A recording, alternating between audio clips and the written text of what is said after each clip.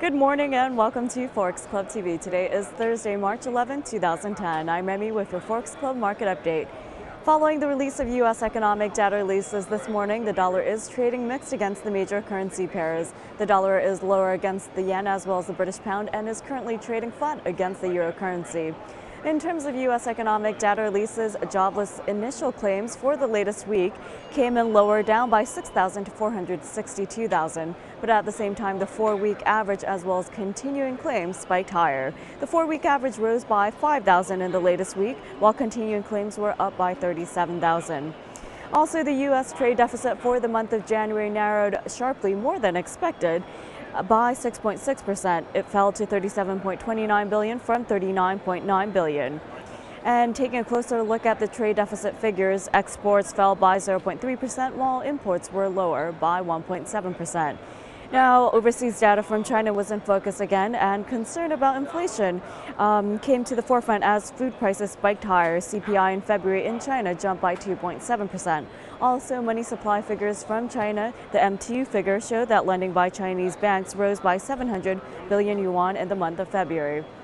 And taking a look at equity markets at the New York Open, we're seeing that the major equity indexes are all lower, down by 0.25%.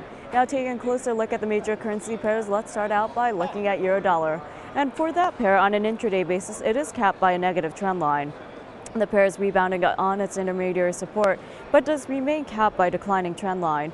The preference of trading central analysts for euro-dollar is short positions below 1N3680, with targets at 1N3625 and 1N3585 in extension. Alternatively, above that pivot point, they do look for further upside with targets at 1N3710 and 1N3740 in extension.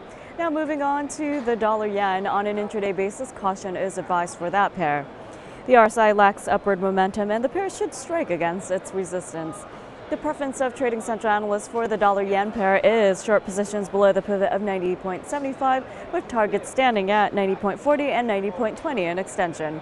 Alternatively, above that pivot point, they do look for further upside with targets at 91.25 and 91.75 in extension. Last but not least, let's take a quick look at the euro-yen cross. For that pair, on an intraday basis, the upside does prevail.